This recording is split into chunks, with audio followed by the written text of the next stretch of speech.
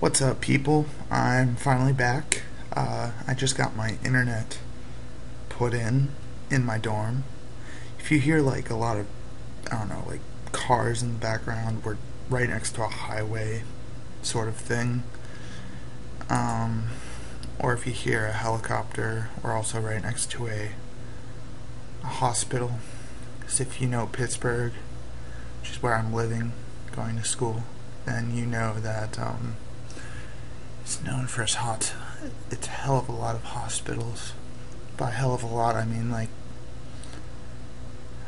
hell of a lot. Anyways, let's get started. So anyways, we're gonna be going over event handlers. Event handlers are always attached to objects. You could attach them to the stage, or in this case we're gonna be attaching it to move pickles. So yeah, let's get started. There's two things you need for an event handler. There's the function, and the function is what it does when that event happens. Like I said last tutorial, we'll work off last tutorial. I said I would create a, every time you click on the object, it will rotate 10 degrees. We're going to do that. So every time we click, which is the action or the event that will be registered, it will do a function which will add 10 to the current rotation. So let's get started. You know what we want to do? Move pickles dot add event listener, mouse event dot click, comma, this is the event we're registering, and we need the function, which we haven't exactly made yet, so we're just going to call it rotate a little.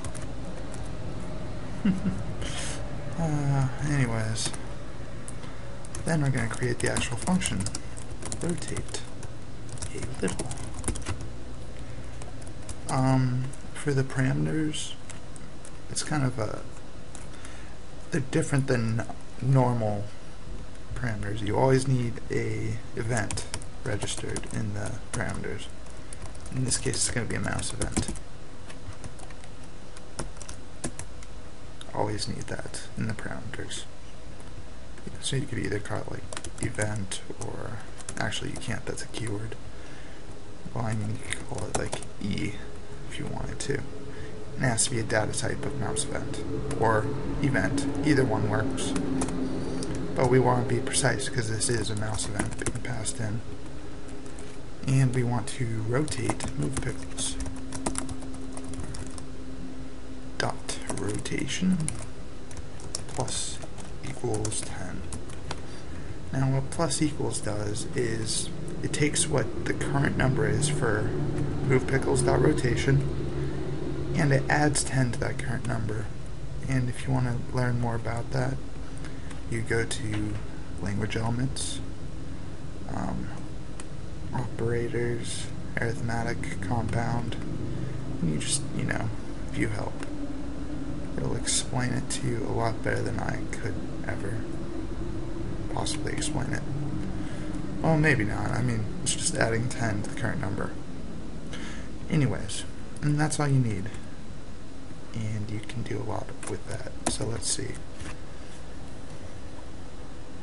Every time I click, it doesn't do anything. But every time I click the object that we assigned this event to,